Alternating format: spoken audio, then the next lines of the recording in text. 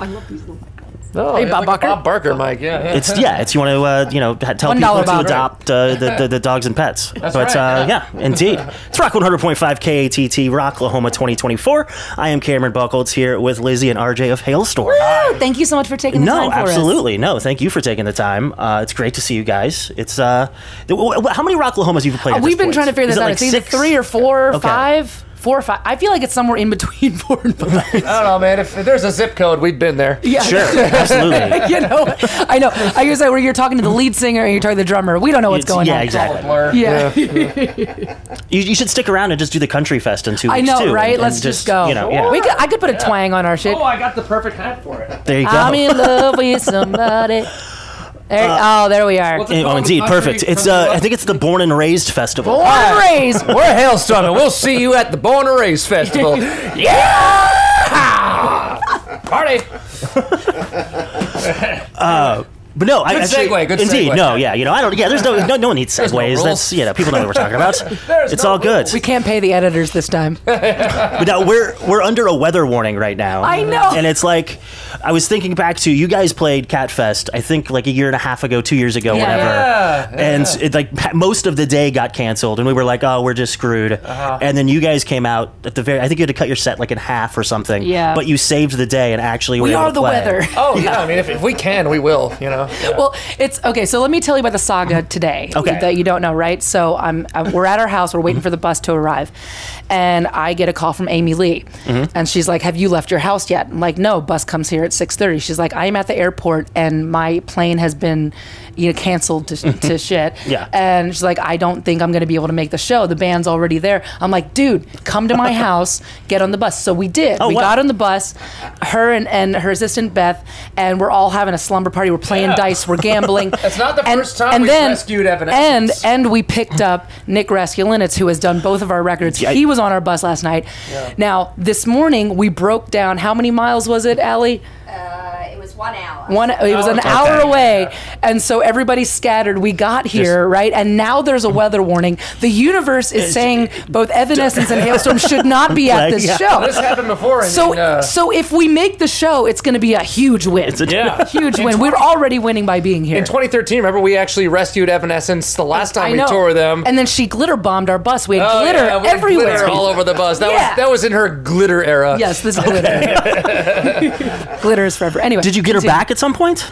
Like, what do you do? Yes, Did you, yes. She's here. Everybody's here. No. I mean for the glitter bomb. Did you then hide a fish in the tour bus, or how was that? There's shaving cream bomb. There was a lot of pranking going on that tour, and yeah, I travel with a bunch of fragrances, including a karaoke. Sure, yeah. Fragrance bombed there, yeah, with a very strong one. Yeah, Do you, everybody a headache. I know you have the Fragrance YouTube channel. Do you really travel with that many? Is that necessary? Oh yes. in a rifle case. I sometimes bring my bottle. Which TSA hates. Sure. In a rifle case, but in this case, I'm bringing small travel atomizers in a bag. So Sure, yeah. I mean, well, they have to be less than, 3.5 ounces or whatever, so you can't... just in case we're flying. But if there's 100 of them and they're all individually... Hey, they're all under 100 mil. Yeah. So it's just... I mean, it probably seems like you're dealing some sort of weird drug or something. Oh, if I walk into a hotel with a rifle case, I get the weirdest looks. It's great. You're just, yeah. Like, it's fragrances. It's You okay. are your father's son. Yeah.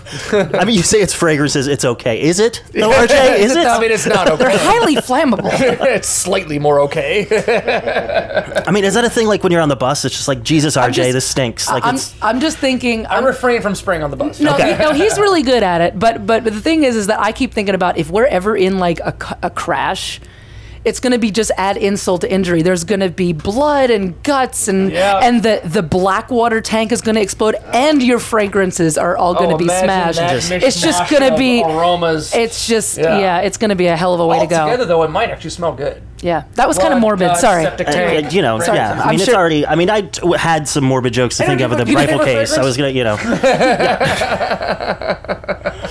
And I'm sure lots of people here at Rocklahoma probably are in need of some of your fragrances. Yeah. Some of these campgrounds I got you. Instant shower. Gonna get everybody clapping their hands today. We're all gonna be like, whoa. Well, you know, when you're a band and you're, like, especially in the early days, touring in a van, you don't know when you're gonna see a shower. Like, you always want to bring a scent with you.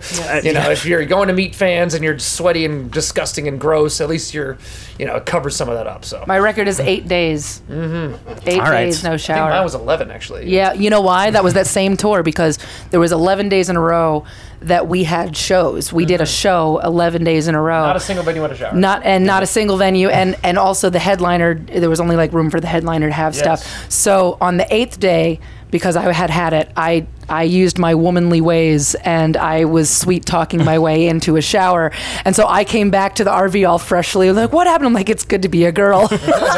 And then you guys had to wait an extra couple days. That's okay. Jean-Paul Gaultier's Le Mans had me covered. Yeah, it's great. And you just, I mean, you know, you don't ever want to just stop and pay the $18 at a Love's and do the trucker one. We were broke. Man. Yeah. Sure. Fair enough.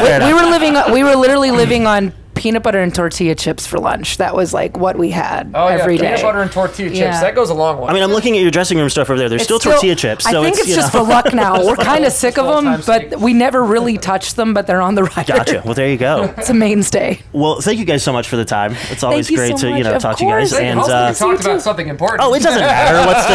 What were we going to talk about? All useless. New music or whatever. It doesn't matter. It doesn't matter. Yeah. Come to a show. Yeah, it's you know, if you're buy watching, a CD. There's also music. Yeah. If you know, if they're watching this, they know what's up. They know. It's fine. Yeah. So just thank you guys, and Thank you know, you. hopefully we get to see you today. Hell yes. Hopefully. So- Woo! We're gonna make it happen. Rain or shine. We'll make it happen. Yeah.